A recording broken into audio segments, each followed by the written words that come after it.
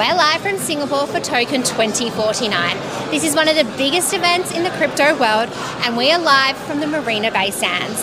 I'm joined by Mario Alberto Cassieri, the CFO of SingularityNet and the co-founder of SingularityDAO. Mario, welcome to Token this year. Now, you formed this Artificial Superintelligence Alliance a couple of months ago. How is that going?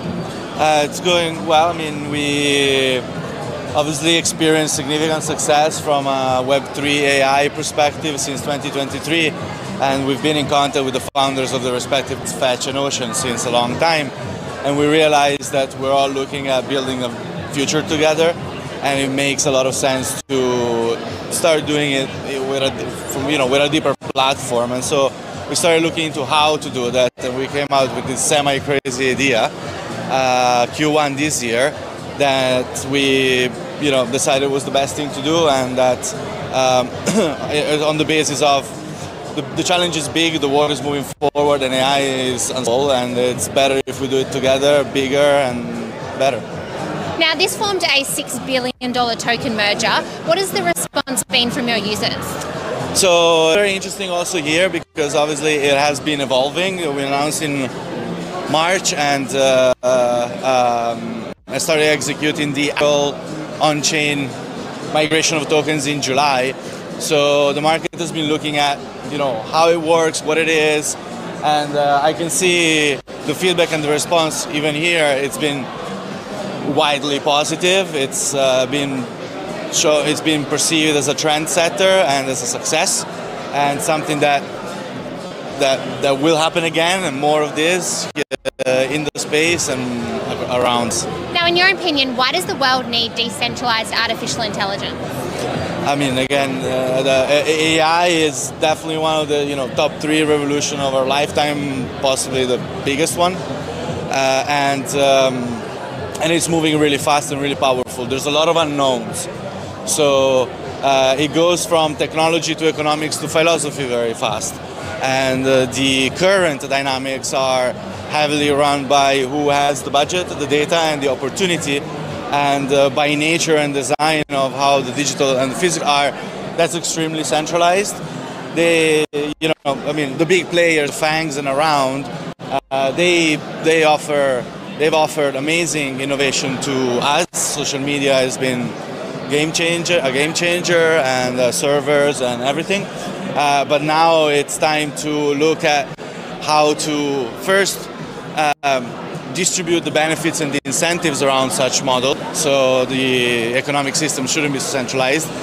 Data should be decentralized. Ownership of data should be decentralized. Access to data should be in the hands of the users or close to. And so a decentralized solution already offers some of these features, and we believe that AI should be for the benefit of all human beings. So why do you think then it shouldn't be centralized? What's the problem? Concentration of power mostly, concentration in management of data, and obviously again there's it gets political very fast because it's so powerful, but you'll never know what the last mile, the manifestation of the product actually is for the best of us. Who decides what content can be processed, what content cannot be processed. So there should be a discussion on what the ethics, the general principles of this are, and maybe the incentive of the traditional capitalistic capital markets-based society, maybe it's not the only voice that we should be listening to. Now, you only just formed, but what's the goal for the next few months for the Artificial Superintelligence Alliance? Sure. So, first and foremost, we announced another event last week, so we're showing how we behave and that the door is open for high-quality founder, high-quality projects to explore how to collaborate with us in different forms. So more on this. And we have a very ambitious vision. Ben Goertzel's, the founder of SingularityNet's original vision was beneficial artificial general intelligence since the 80s, the 90s. It's been a trendsetter on that.